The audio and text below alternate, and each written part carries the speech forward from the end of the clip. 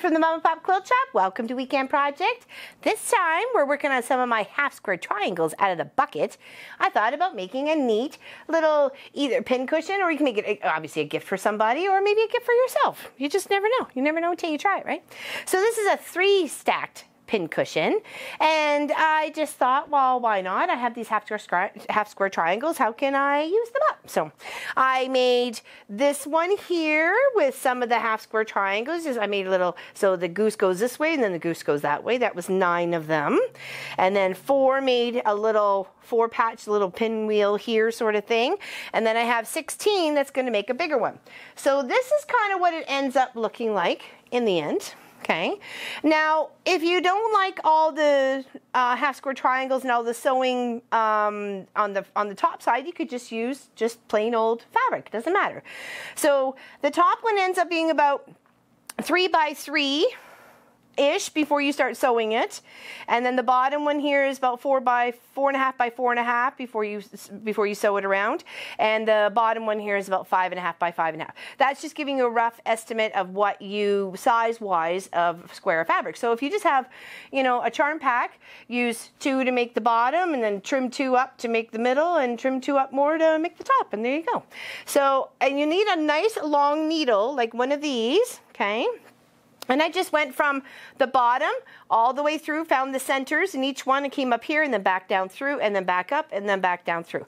Now what you could do is use a button very easily. It's the same way as you would secure it to the bottom, and then secure another button to the top, and you can just use those as you go between points to tighten everything up. That's completely up to you, whatever you want to do. All right, there, isn't that pretty? All stacked. It's adorable. Okay, so now we're going to make another one. So I made the middle one, because I'm making these opposite. This is, you know, purple, green, and pink and purple. So what I have here is green, pink, and purple, and then more green. So we'll just kind of do the flip and the flop, okay?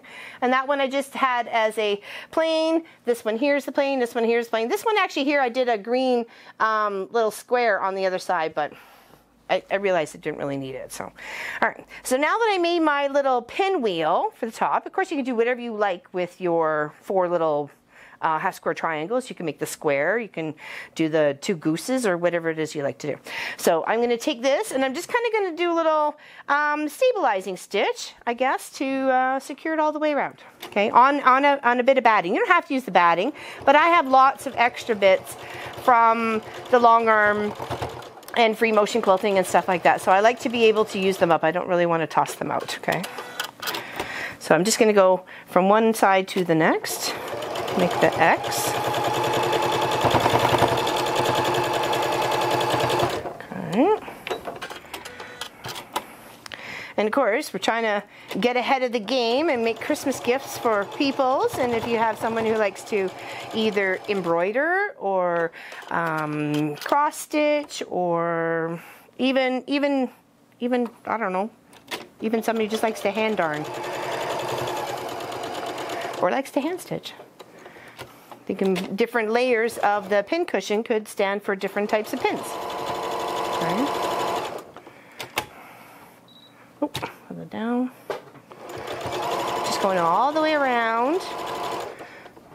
So cool. So I'm going to trim this up, and then I'm going to cut another piece just like that, this same size. Okay. Did I get that side already? I did. Okay. All right. So now we have that. That was just there to remind me that was the matching piece for the bottom. Okay, so now we're just gonna square this up, get the same size.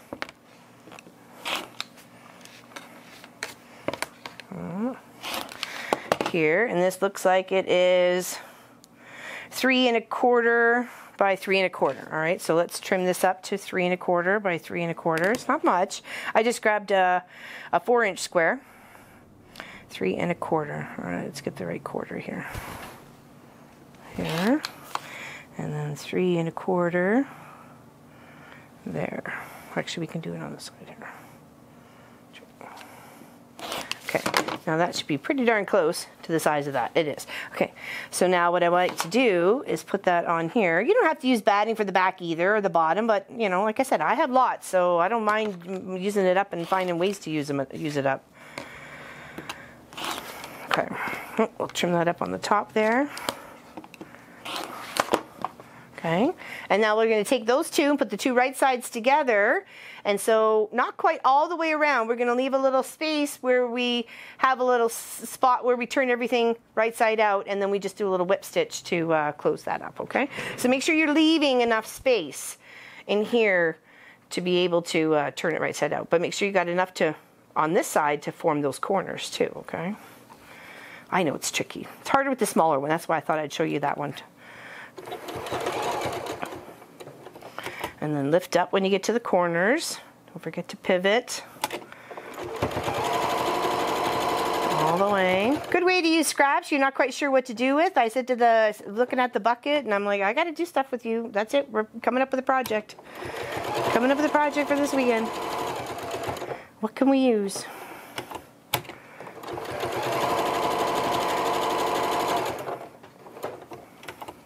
All right, and then just a little bit. So I came all the way to here and to here. Those are the two spots, and then I just have this little tiny little hole right there to be able to flip everything out. Okay, so now you take your big scissors and you snip off those corners, obviously not coming to your stitches.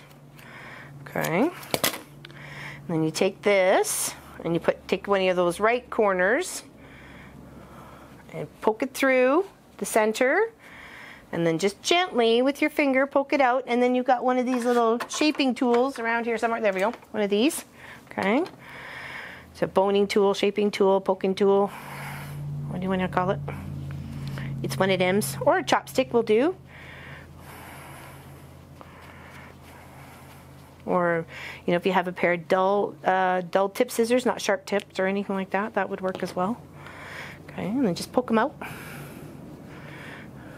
Poke it out, poke it out. Poke it out. There we go. Makes it very cute and adorable.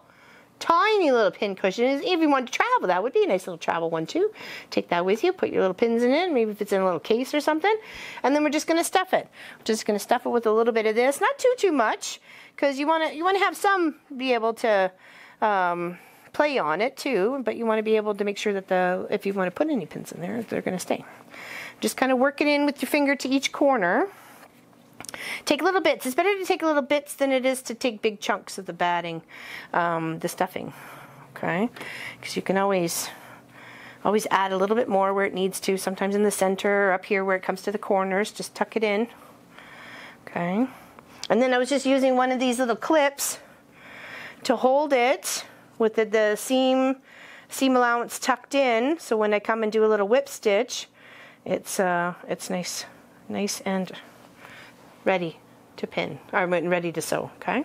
So isn't that cute? Yeah, so that's one, and that'll sit, you know, you can stack them straight or stack them like a twist like I did on this one, whatever, even if you just want to do two. You don't have to do a three. I mean, it's up to you. You know, only limitation is your imagination, or you can just do even one this size. So they're fun stuff. Just bust your scraps and you'll be surprised what you can come up with. Okay, so let's tidy up this little messy mess here a moment. And let's do the big one, okay? Now this one, I was using different patterns to go with the half square triangles. Like this one was the pinwheel, obviously, and this one was the geese, and then I had this one a bit, it's the ones on the angle. You can see where it's the green and the white stripes. And then the bottom one under here has got the little squares. And then this one I'm kind of doing like a zigzag. Okay, so I'm working my way down the line, and if you do it this way, it keeps everything in order and it's easier to sew the pieces together. So here's my two creams, I guess my two cream triangles together, and then we're going to sew down. And then we're going to take our two green triangles and put those two together and sew down. Looks like this one just needs a little bit of trimming. Oh, if you need to put a pin in, you know, don't be afraid to. Okay, and then this one, put the cream triangles together.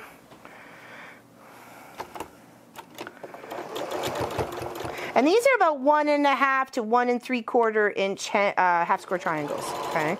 And they've been left over from projects. You know, when you do the stitch and flip, it's the extra bit that's been flipped, I guess.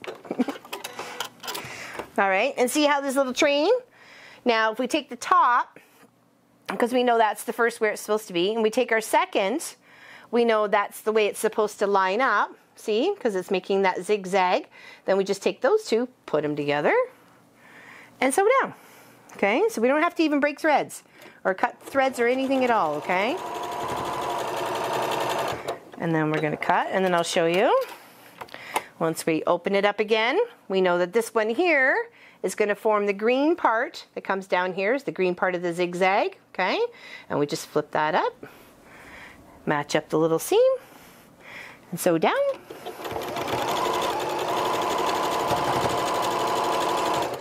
Okay. Sometimes fiddly working with tiny pieces.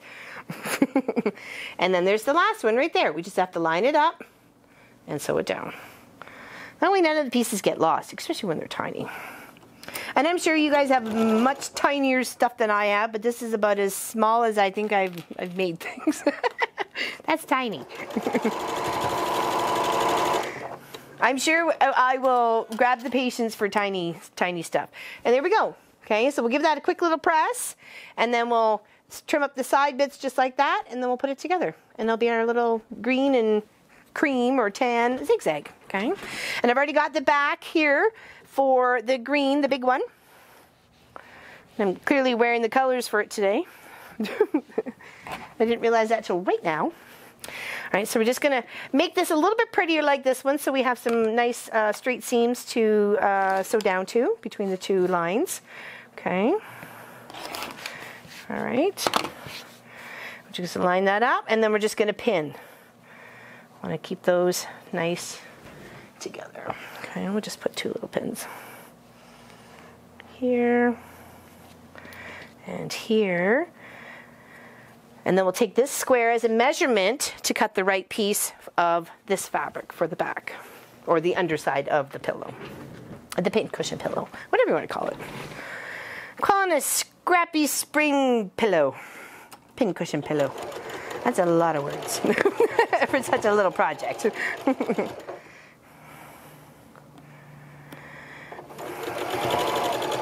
Very happy for spring. And don't forget to join us tomorrow for our live stream, Saturdays, 1 p.m. Eastern. Happy to see you there. You don't even have to chat if you don't want to. Just knowing you're out there is nice. That's nice for me. All right, so this one, like I said, is probably about 5.5, 6.5, whatever you wanna do with it. Seems to be 6 by 6. Okay, so we'll go 6 by 6 on this one. Cut a little piece off. Easy peasy. Okay. Here. Like I say, you don't have to batting them, stitch it down like I am. You could just put the 2 fabrics together, make a little pocket to turn it right side out, and you still got your pin cushion, and you just stuff it with this stuff, right? It's no big deal. I kind of was, like I said, was using up my stuff. I'll do the top one here, and just do some, just kind of follow it a little bit. It doesn't have to be completely stitched down, just enough to give it a little bit of depth, okay? With the quilting. So I guess it's a quilted pin cushion? Oh. We'll just do a couple of zigzags here. We'll follow the cream triangles.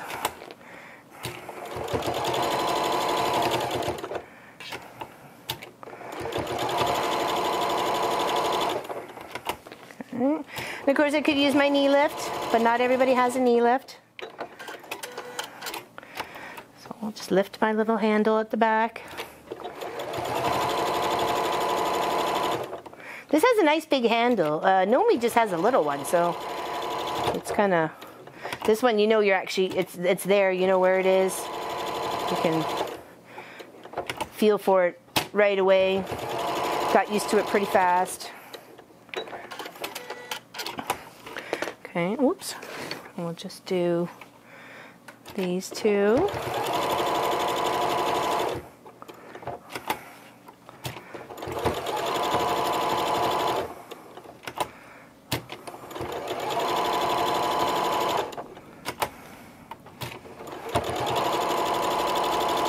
Perfect. One more, and then we'll cut and put them all together. Cut, sew, and put them all together.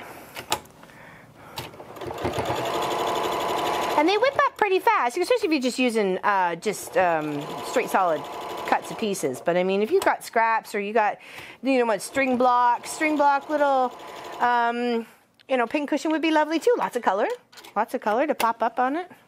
So, and then again, just a kind of little straight stitch around the outside to kind of stabilize things. Some's going to get trimmed up, but that's okay. I just want to make sure everything's all together, especially when I'm sewing all around.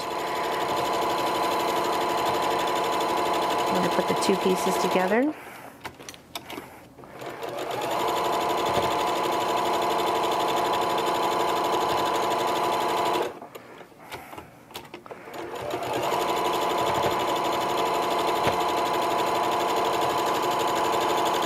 Okay, now cut, and we'll trim this one up. Okay, here and here, and then make sure this is nice and smooth on this side, and here.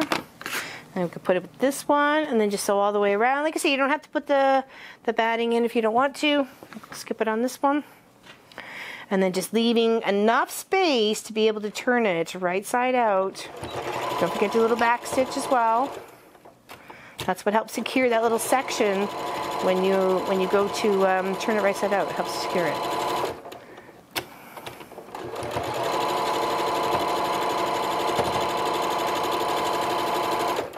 And it's kind of cute when, you know, you're sharing your scrappy project with some of your friends, and they might recognize some of the fabrics in your little project, and I don't know, something bright for their little craft room. Even they just had a lovely set of pins they didn't want to use, you can make something like that and put them all on so they can show them off. All right, so cut off the little corners. It just helps make these corners pop out a little bit better if you don't have all that extra bulk in the inside. Okay, and then just taking one corner and poking it through. And this is where you check as well to make sure you've stitched all the way around and nothing's too close or it's going to fray or stitches are going to pop off. And you can poke it out. Of course, it's easier to get a nice sharper point when you're not dealing with batting on a couple of layers, right? So if you really want those sharp points, then I don't put the batting underneath the panel or the little chunk of fabric, okay? Isn't that pretty? So cute. Love it, love it, love it. Okay, so now from here, we stuff it. Tisky, tucky, we're gonna stuff it. All right, so come over here, I got lots. Just kind of fluff it up a little bit. Sometimes the fluffy needs fluffing. It does. All right, and then go down to the farthest corner first and then work your way to the other corner, making sure there's sufficient batting in those little bits, okay? Because what if somebody wants to put a pin in there? What if somebody wants to use the whole thing up?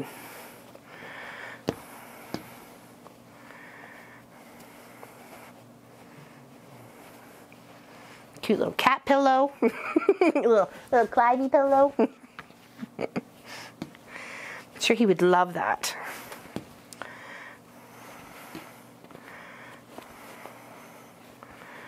Okay, just kind of want to make sure it's evenly stuffed. You can always just kind of feel it, and you know, it needs a little bit more right at the top here because I know I'm going to have to whip stitch that, so I don't want it to be, you know, too flat. I want to have some dimension on this side of the little pin pillow as well. Okay. And you're making like a little mini quilt, but it's a pillow. Little pin cushion pillow. All right, so we'll take another one of these clamps or clips. Okay, there we go. Now we'll move the rest of the bits over here so you can see what I'm doing. Okay, and then to just close it up. There's many different ways for you to close it up. It's completely up to you. I just get a little hand stitching needle, tie a little knot at the end. Make sure I tuck the knot onto the inside of the fabric where it's folded over for the seam allowance. Kind of squish this closed. Sometimes you may have to put in a pin if the gap is a little bit bigger than you would anticipate it, and then just take a little bit and just go back and forth, and like a little, I guess almost like a little straight stitch, really. But I find it's the one that just gets it done. And it looks okay. Okay. And of course, you could use matching thread. You could use green instead of the white I'm using. Or if you wanted to, you can probably still maybe stick it under the machine and stitch it closed, but then you'd have one side machine closed and the rest. But I mean, that's up to you.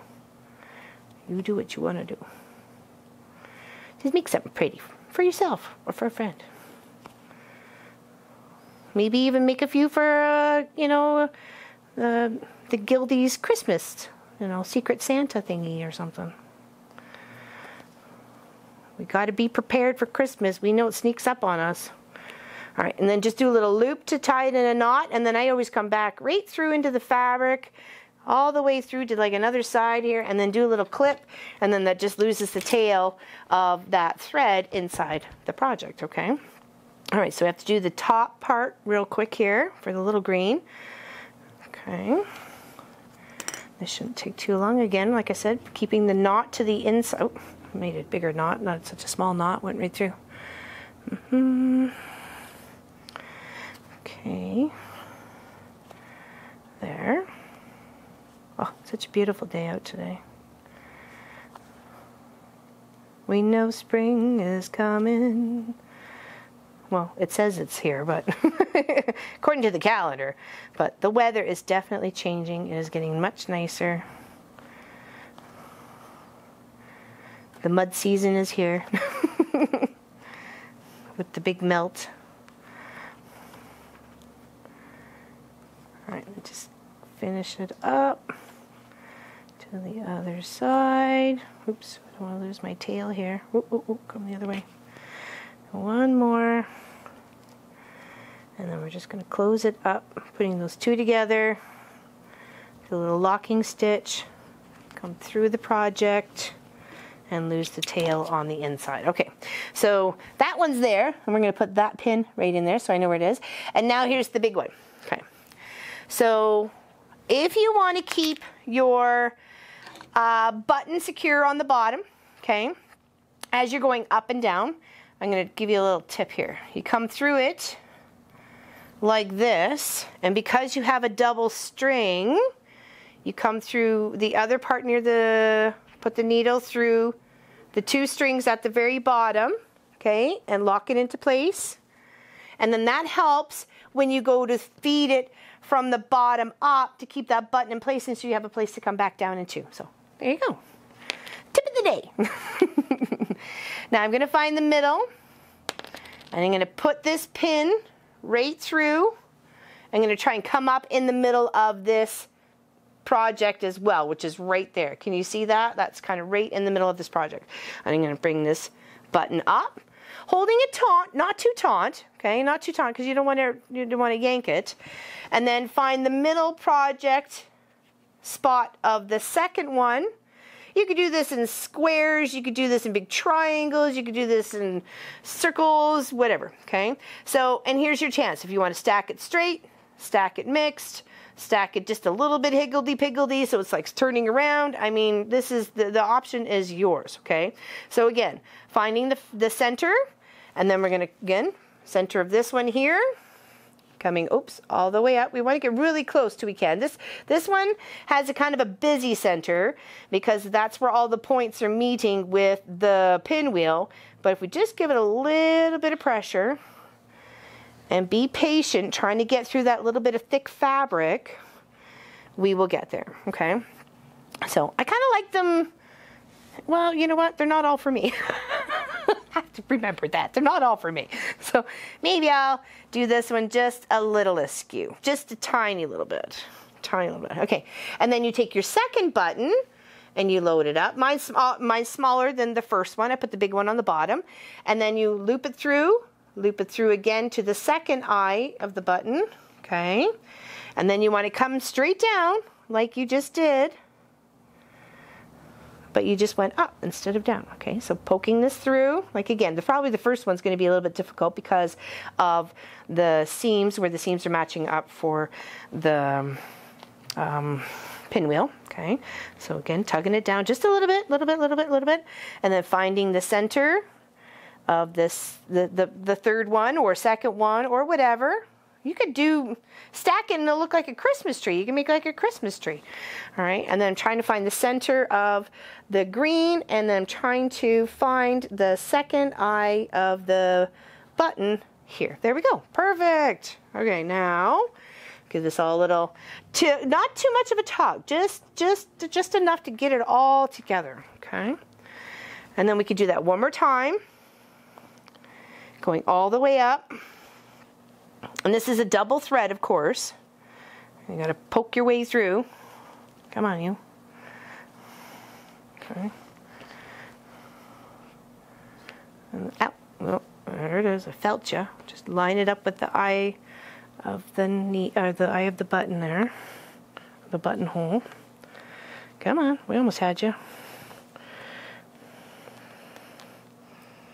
Okay. Seriously? Oh, there we go. Ha! Not like fighting with it. All right, there we go. Isn't that pretty? Nice all little fluffies. And then down again. And then just lock stitch it on the other side. Okay. There we go. We'll get through.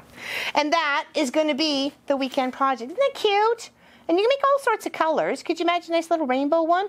So what if you put, you know, my long arm pins go on the bottom one, and my hand stitch pins go on the top, and my normally sewing pins can go on the second one there. So the options are yours. Don't be limited, all right? So hopefully you make some. I'd love to see them. Post them in the Mom and Pop Quilt Shop Mafia group if you would like to join. It's like our online guild for the Mafia, or for the Mom and Pop Quilt Shop, called the Mafia group, but we're not really that bad. And just answer 3 very simple questions, and you're more than welcome to join us and post your pictures of your fur critters and what you got going on for dinner. We love it all. All right? Take care. Have a wonderful day. Thank you for liking, subscribing, and checking us out on Patreon. And we will see you. All right? Take care. Have fun. Hope you make some. Bye-bye.